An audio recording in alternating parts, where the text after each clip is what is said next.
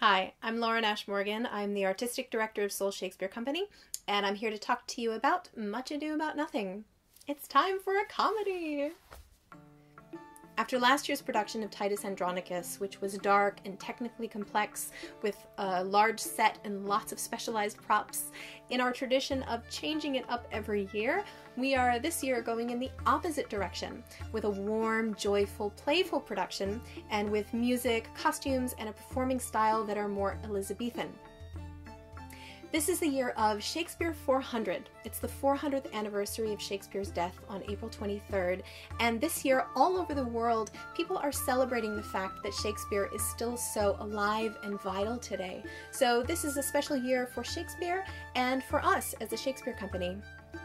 Seoul Shakespeare Company brings Shakespeare in English to both Korean and expat audiences in Korea.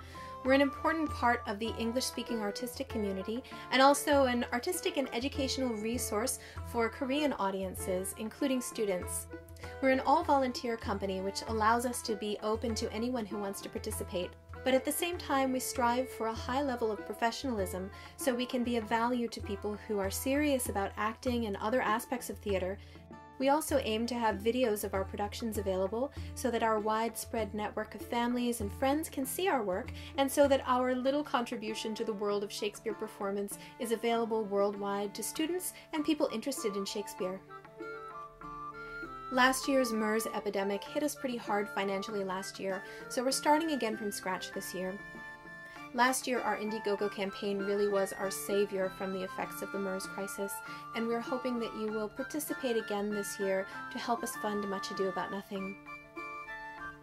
This show is less technically demanding than Titus Andronicus, with minimal sets and props, and we'll again be making the costumes ourselves this year, but our theater rental is by far our biggest expense. Our goal for this Indiegogo campaign is approximately 1/3 of the cost to rent the theater.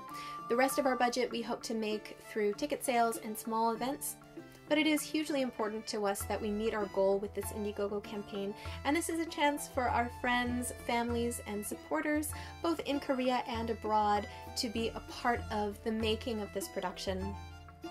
We've got a nice list of perks for you, and you will have our gratitude for anything that you are able to give. Thank you for supporting our production.